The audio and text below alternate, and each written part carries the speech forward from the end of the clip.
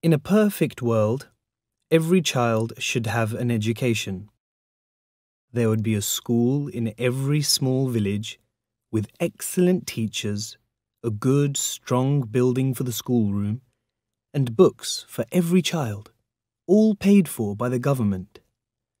But it is not a perfect world. The inspector, walking through the dusty fields to find the next school on his list, knows this very well.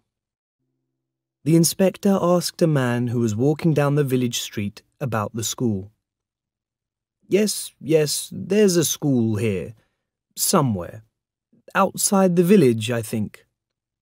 The villager pointed a work-worn, dusty finger to the narrow road leading away from the village.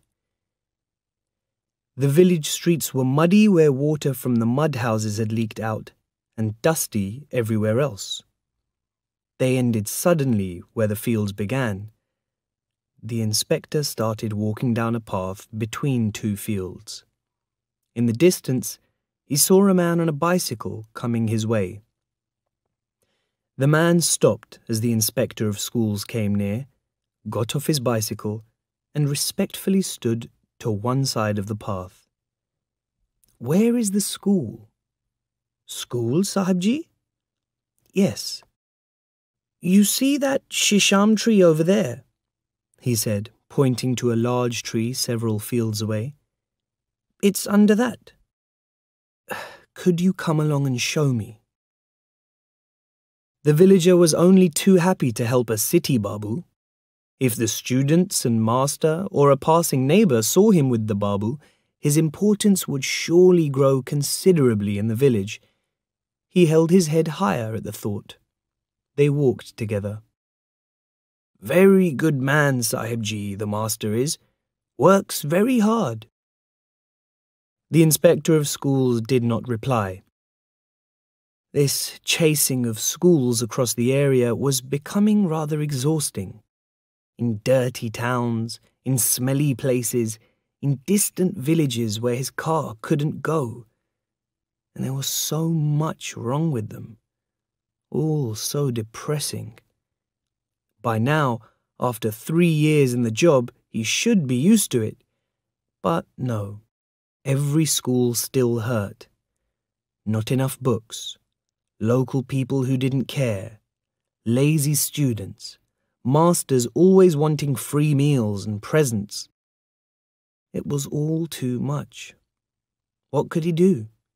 Recommend and recommend, and every recommendation was refused by the Planning and Development Department, which planned little and developed less. They passed fields which were green with young plants. At one place, there was a small pool where water had gathered and insects were flying around the surface. They rose in a noisy cloud as the two men came closer. The inspector of schools waved them away from his face. The villager walked fast, and his loose bicycle bell rang madly as he pushed the bicycle along the uneven path. His colourless footwear had been repaired in several places. It was difficult to keep up with him. They crossed another field, and beyond it was the shisham tree. It was a shady tree at the edge of a field which was now ploughed and ready for planting. There was nothing there. The villager was disappointed. "It was here, I'm sure, at least before the ploughing." "So? Perhaps it has moved somewhere else."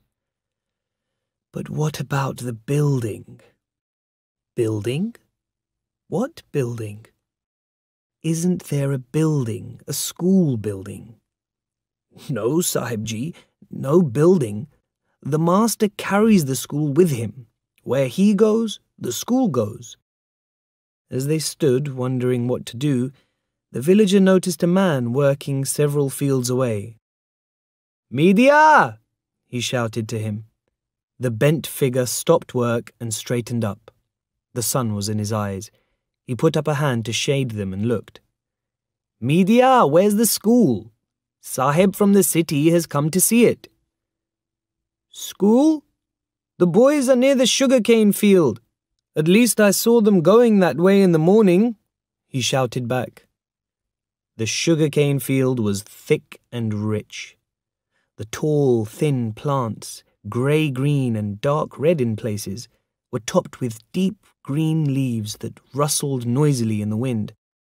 On the other side, there were more fields, ploughed and ready. The inspector looked around. There was nothing there. He did say the sugarcane field. The villager was puzzled. Yes, this was becoming boring. Perhaps it's on the other side of the field. Listen, you go and look, and when you find it, let me know, the inspector of schools said. He was getting hot. The villager laid his bicycle on the ground and hurried away. The inspector of schools sat down on the path and looked at the brown earth and the different greens of the sugarcane going up into the blue sky. There were no clouds. A few birds, little lazy black shapes, swam high in the sky above him. Soon there was a shout. He turned. The villager was running towards him. The inspector got up. His muscles felt stiff. He knew he wasn't leading a healthy life, sitting in the office, sitting in his car, sitting in the only chair in the schools he visited. He really must do something about it. "I've found it!" The villager was smiling happily. He led the way into the field. The inspector of schools hesitated. They could rob him here among the thick sugar canes, and there would be no one to see or come to his help. But he followed the man anyway. The green tops of the sugar canes cut at his face and arms. He bent his arms in front of his face to see where he was going. The ground was hard. He almost fell several times. He followed the noisy, shaking plants to the center of the field. There, in a small area where the sugarcane had been cleared, about 40 students sat with crossed legs on the ground. The quietness was especially noticeable after the noisy journey through the field. Some students were busy practicing their writing, while others were working with numbers. An old man, stick in hand, sat with his legs crossed on an ancient chair in the center. The chair had been repaired several times and was only just holding together. The master stood up, his feet searching for his shoes in the dusty earth. "Class, stand," the monitor commanded in English. All the students got to their feet, brushing the dust off their clothes. The master, confused by the arrival of such an important person, took a little time to gather his thoughts. He dusted the chair he had been sitting on and offered it to the inspector of schools, who sat down. The villager watched for a sign. The inspector of schools thanked him, and he disappeared between the sugar canes. "Sahibji, you are most welcome, Sahibji." "The students may sit," said the inspector of schools. "Class, sit," said the monitor, and the boys sat down. "So this is the school?" The inspector of schools looked around, frowning. The master was heard to swallow. "Yes, Sahib." "What are you teaching them?" "Urdu and numbers and English and writing, Sahib." "From the correct books?" "From the correct books, Sahibji." He handed the inspector of schools the bundle of dirty, well-used books near the leg of the chair. The inspector of schools looked through the Urdu textbook, stopped at a particular page, and told a student to read. The boy got up, looking worried, and stayed silent. "Sahibji, the book is of 4th class. He is from the 2nd class." "How many classes do you have here?" "6, Sahibji. Class 1 to 6. The inspector of schools now realized that what he had thought was one group was in fact divided into a number of smaller groups. "This is class 4, Sahibji," the master said, pointing with his stick. You read, the inspector of schools ordered a student. The boy got up and began to read. His reading was clear and loud. Not a mistake anywhere. The master looked more confident. Ask another class, Sahibji, he suggested. The inspector of schools continued his inspection. He found that the students had been well taught and were all far better at their reading and writing and numbers than students at any of the other schools he had visited.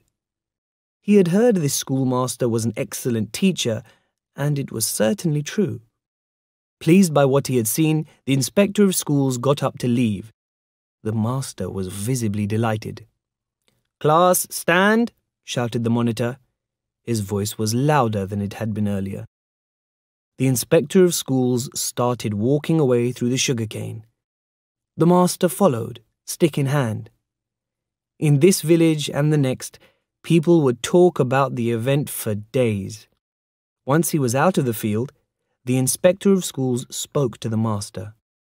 "Why do you keep moving your school? Isn't there a room you could hire?" "Hire, Sahibji?" "Well, get."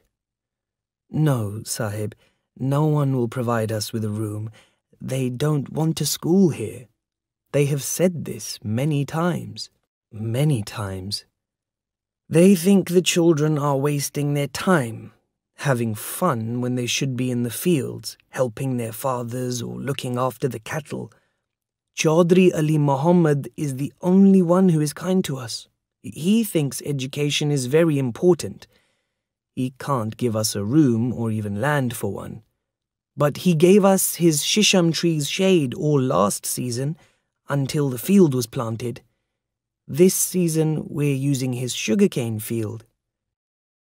"It was good of him to clear the centre of the field for you." "Yes, Sahibji. It was good of him to let us clear the centre.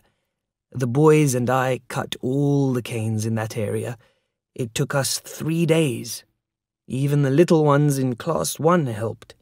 From 8 in the morning to prayer time when the sun goes down. After that it was too dark. We made bundles of the canes, then carried them to Chaudhry's house.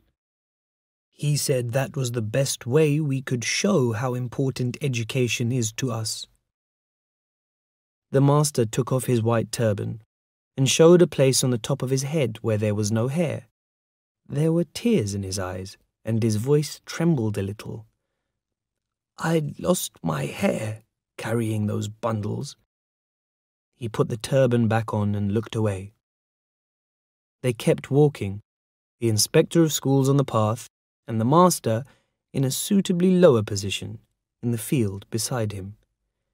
"Sahibji, all we need is a room. Just one room." He spoke quietly. "If not a room, a piece of land. The boys and I could build the room. It would take a whole season, but we could do it." The inspector of schools walked silently on. "I know a piece of land is expensive, Sahibji, and people don't want a school in the village. But outside the village, I could have my school there. Some land is better than—" The inspector of schools was silent. Already he could see the recommendation refused. The government gave no land or building for a school. The local people must provide that. So why should it change now? A rule is a rule. And there were so many rules that had been followed for a century now. Independence for the country didn't make a difference. What was good in the past was good now. And the government was telling all departments to spend less money. He could hear all the answers he would receive. He sighed. One little piece of land, that was all. And how many masters were as enthusiastic as this one? How many really cared about their students? How many were able to do such a good job in such difficult conditions? He couldn't remember one in all his 3 years of inspecting. He got into his car, accepted the master's deeply respectful goodbye with a small nod of his head, and drove away. He could not meet the man's eyes.